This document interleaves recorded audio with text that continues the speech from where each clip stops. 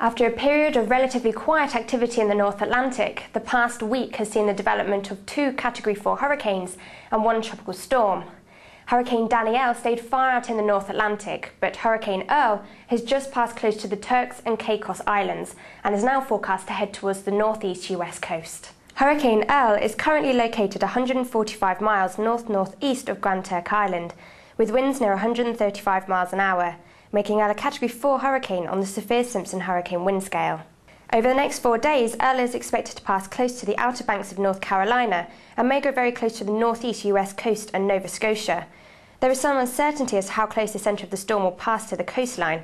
However, even if the centre of the storm does not hit land, there will be strong winds, heavy rain and rough seas all along the coast from the Outer Banks of North Carolina to Nova Scotia up until Saturday.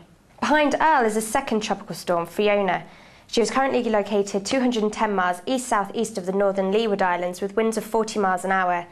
The latest forecasts indicate that Fiona may briefly impact the far northeastern Leeward Islands before moving out over the ocean as a weak tropical storm.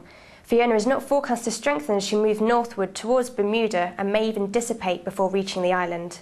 Behind Fiona, a few hundred miles to the southwest of the Cape Verde Islands, is another area of thunderstorm activity that could potentially develop into a tropical storm over the next few days.